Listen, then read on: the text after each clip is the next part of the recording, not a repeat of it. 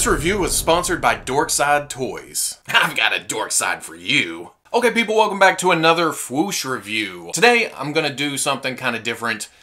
Well, I've done it before, but not very often. I've been getting a lot of cases lately, and I haven't been reviewing a lot of Marvel Legends. They're just piling up, so I thought, to hell with it. Let's just take a look at the whole wave. Quick, just bam, bam, bam, bam. Well, as rapid fire as I get. Spend a couple minutes on each figure, and then take a look at the Build-A-Figure. I'm excited about all 6 characters, but Omega Red most of all because of new body. And then Bishop because he's a nice I'm already rambling right off the bat. Let's start this thing. First up, Deadpool in his X-Men school uniform. Okay, this one kind of surprised me. It's not using the body I thought it was using. I thought it was the old Bucky Cap body, Black Panther standard, but it's a scrawnier body. I'm running into the same problem I had with the Jim Lee Cyclops, and that's these falling down and these moving around. In fact, I think those are just reuse from that. So what's gonna happen here is I'm eventually gonna glue that up because I do like Deadpool in this uniform. I mean, it was in the comics. Therefore, it needs to be on my Deadpool shelf. I'm not sure about the belt. If we've seen that, it may be reuse, it may be not, but it looks nice. It fits well. It kind of rides high in the package. I pushed it down. Covers up that articulation point. And then I think this is from an earlier Deadpool. You have the swords on his back. You have this Nerf looking gun. Nice sculpt, but it looks a little bit futuristic if you're not looking at it as a Nerf gun. And then he comes with the head and hat from Madcap, which I don't understand why they put it here. Can you put the Madcap head on this body? You can, and it's not bad at all. Does it deserve to go on this body? Are we eventually going to get a Madcap body? That'd be cool. I would also like to see this as Morph from Exiles. The nose isn't quite right. This is custom fodder. I mean, that works for that, I think. Really nice range of articulation in the neck here. You can bury his chest, look up. You get some tilt out of it because of the socket. And then the rest of it's standard Marvel Legends body. Nice range in the elbows, nice range in the knees. Not a lot of out, but does get forward, does get back, and ooh, those are getting glued on. There's no question about it. There's the Deadpool compared to the Jim Lee X-Men Cyclops. And then here he is with the 90s style Deadpool. Next up is Lady Deadpool. No sir, I do not like it sticking through the back of the bowl, blister, or whatever. Feed it through, there we go. I like the dynamic hair right here. It flows out, it comes around, but it doesn't look like it's blowing in the wind, just whoosh, way sideways. She has one eye open more than the other.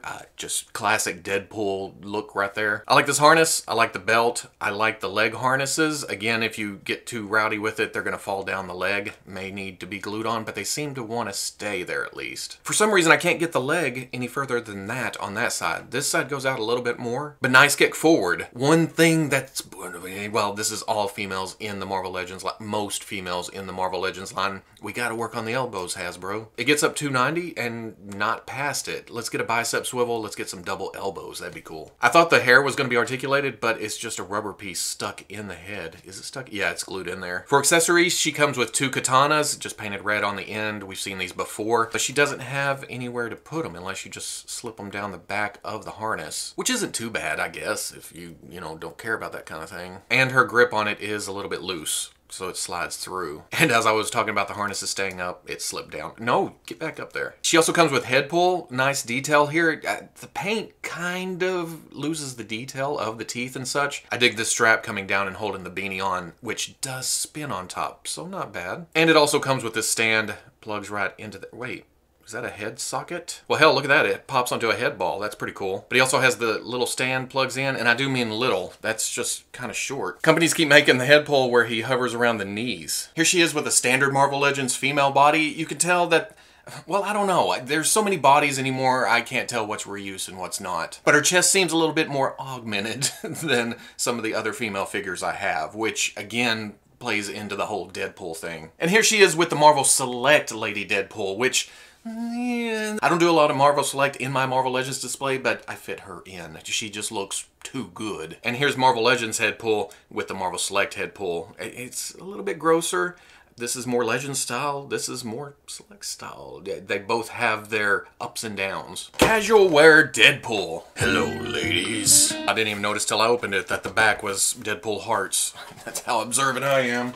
Gotta say, this is one hell of an action figure, just based on what it is. It's an anti-hero in boxer shorts and slippers. What more can you ask for? Now, this is the old Bucky Cap torso. The arms are reused from a previous Deadpool. He's got the pinky sticking out. But the head sculpt's new. Of course, the boxer shorts with the legs that very Deadpool, very gross. I feel like there could be more paint work here to bring out some detail. They did do some shading. There's some dark gray down in the musculature. And then the one sock on, one sock off, wearing slippers. That's brilliant. I've been looking forward to this since I saw it at Toy Fair. Now, I do have some warpage in the elbow because of how it was posed in the package. You can see it's not exactly straight, but that's nothing a little heat can't fix. The head sculpt's pretty awesome too. The big smile, the skin blemishes. I wish it was brought out a little with some red or something, but again, the sculpt is there. One eye larger than the other, some craziness going on. He's got the belt. If you push the belt up, you can see nice sculpt to the boxer shorts. He comes with what I think are more Nerf blasters. In the overall scheme of the line, I'm okay with these coming with the Deadpool figures, but I don't want to see these with every figure. But in the realm of Deadpool, these Nerf blaster looking ones, not bad. Deadpool comes with an empty holster. The gun doesn't go in there. Also, looking at the belt, there's some grenades here, but it's just cast in the same color as the rest of the belt. They put some paint right here, and it's a little bit sloppy. I wish there was some green or some other color just to differentiate the grenades from the rest of the belt. Good out on the hips with the boxer shorts though. Forward, back, he can almost kick his own ass, and then rocker on the slippers, because the slippers rock. See what I did there? Wolverine. Ooh, and I really like the blue here. Now the paint is a little bit off in places where the tampo missed or something. You can see some blue peeking out the yellow. This is another case of this is cast in yellow with blue paint. This is cast in blue with yellow paint, and it doesn't exactly match right there. It misses on the boot just a little bit, but overall, oh, what? Does that come out? That's nifty, it does come out, but I want them in. Because I don't want it just left with a hole right there. The belt floats, but it drops down to where it needs to be most of the time. And again, very dynamic hair blowing to the side, but not interfering with other area. If a figure was standing right here, it's not like it's covering. I also like that her claws came out straight in the package. And I was just griping about Lady Deadpool's...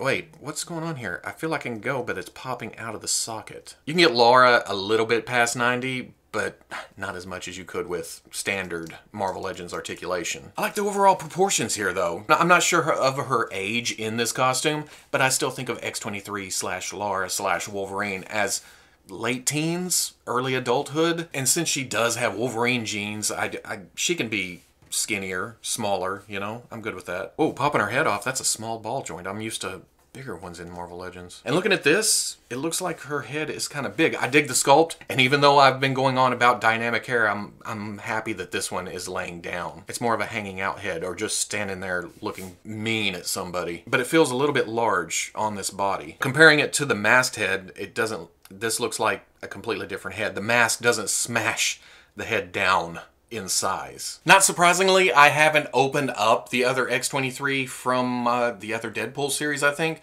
but here is Wolverine with Sue. Like I said, this definitely looks like a teen body, but I love the look of it. Maybe I'm just a fan of the Wolverine costume, and you can put it on any body, and I'll be happy with it. Let's take a look at Bishop next. Oh man, it's so 90s. I'm flashing back to high school. Got the wavy mullet. You have the M over the I. Nice tempo here.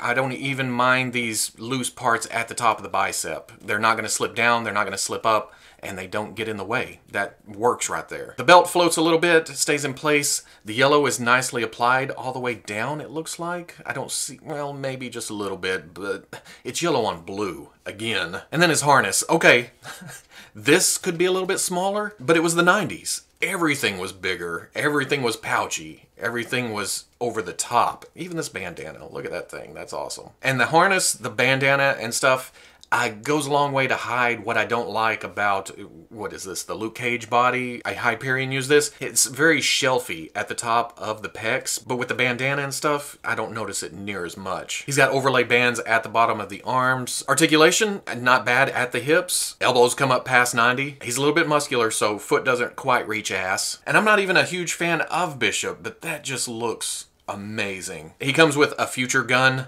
or what he harnesses his power through. Either way, this works. It's kind of a double barrel, no paint on it, kind of cast in that metallic swirly twirly plastic. That either goes in his hand, he's got trigger fingers for both hands, but he can hold it both nicely, or it gets put away in his, oh, that works. Oh. And I sound overly giddy, but I'm not a huge fan of the Jim Lee era. It's just, you give me a good action figure, I'm gonna like it. Oh shit! I didn't even notice that they gave him up and down wrists on both. I'm gonna have to find double guns or something. He needs to use both of those. You're gonna stand and you're gonna like it. And surprisingly, I was able to find my old Toy Biz Marvel Legends Bishop, and it's night and day, really. Sure, Toy Biz put in all that extra sculpt, it's ultra detailed, a lot of paint work. But just look at the articulation. I don't like the hip balls.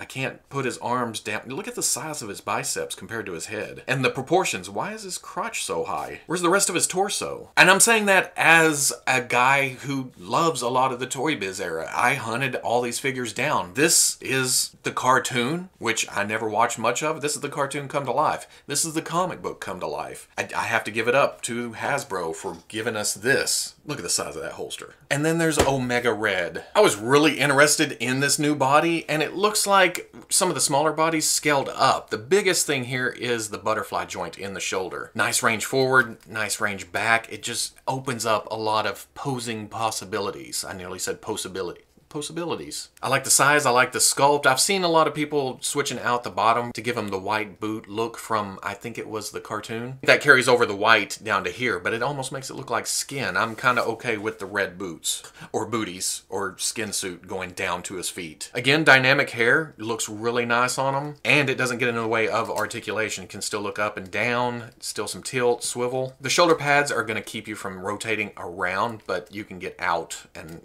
get around it for the most part. Nice range in the hips too, out, forward, good range in the knee. Elbow comes up, there's not a lot of cutout at the top of the elbow going up into the bicep. That point right there is pretty much that. All the bend is in the lower. That face sculpt is so cool, and he has the red eyes with a little bit of shadow underneath. It kind of brings out some, I'm evil. And then whatever the metal going down to the mouth, it's all there. Now I'm looking at it, I'm seeing the white, I'm seeing the red. Some nice paint detail in the face, but I wish there was some shading. Something to bring out some detail down here, and especially right here. It's just kind of lost when you're looking at it. Also, he comes with these unposable tentacles coming out of his wrist. I like the short ones. He's just hanging around the base, getting ready to go out and kick some ass. But he also comes with these longer tentacles, and those just plug into the wrist. They're soft, but they're not posable. It'll go back to the position it was in. I like that they at least gave us the long ones and the short ones to give us options, but I like to see some bendy wire, something. Bendy wire like the old Toy Biz Omega Red, which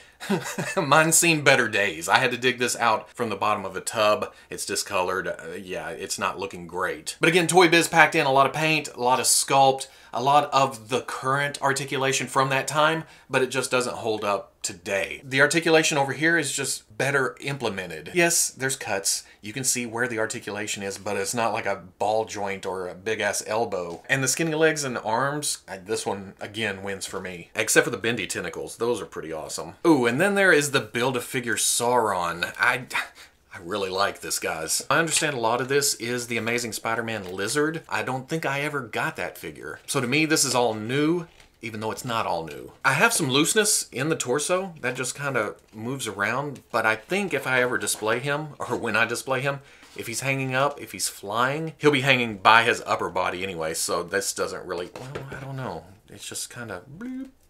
He still stands thanks to the tail being on a hinge right there. You can bring it up, you can bring it down, and you can tripod him, help out there. The head's on a ball joint up at the top. He can look up. This also slides back so you can get full-on flying. He's got articulated jaw with full-on teeth paint and tongue and looking kind of nasty up in there. Oh, oops, I popped the skirt off. Oh no. Easy enough to pop back on. You can't be running around with a naked Sauron. The hips look really splayed out, but I think it's because, you know, that old lizard body was an older Hasbro figure. And then the wings, you can bring them in, you can straighten the arm, and they kind of fold into themselves right here. If you bend the arm and you flare that out, oh man, that just looks fantastic. Like, it doesn't look like one piece, it's plastic. Of course it's not gonna look, you know, just streamlined. That looks great. Is that the new part, the head? This is the lizard neck, this is the Sauron head. That works for me. Oh, you can even perch them a little bit. I bet it goes deeper. I bet it It does. That's annoying me more and more as I go to pose. As I'm posing it, it doesn't really work against the pose I'm going for. It's not like I want them, well, maybe I would want them arched back. Of course. Yeah, that may get popped apart. See what I can do in there. Thicken up the ball, something. It just looks mean. This makes me want, who is it, Garrock, the petrified man? I need some more Savage Land stuff. And the skirt came off again. If nothing else, I'm going to glue that peg into there so it'll float, but at least it'll stay on. That is just impressive as hell. So at the end of the day, just an overall very nice wave. I'm super happy that I got a case of these. Yeah, I end up with an extra Lady Deadpool and another school uniform Deadpool, but I'm good with that. I'm a huge fan of Deadpool, so I'm good with any kind of costume variation that they give to him. And if they continue the Deadpool waves with supporting X-Men characters, I mean, why is Bishop in a Deadpool wave? Who cares? We got a Bishop. That's awesome. Why is Sauron there? Why is Omega? Well, I can kind of see Omega Red in a Deadpool wave. Either way, it works. Throw all the extra characters you want in there. I will take them. And if we get some extra Deadpools, even better. I'll buy multiples. And yeah, some gripes, but overall, this may go on the shelf just like this. They're all awesome. So if you like the review, comment, like, subscribe. I'll catch you on the Fwoosh. Except for Headpool. Headpool needs to be up here. We need a more substantial stand for him. And yeah, a cape to make the Madcap head. I gotta make a morph. This school uniform body, it's just great for that. With Blink coming, even better. In fact, I kind of want to see a Warpath on the Omega Red body.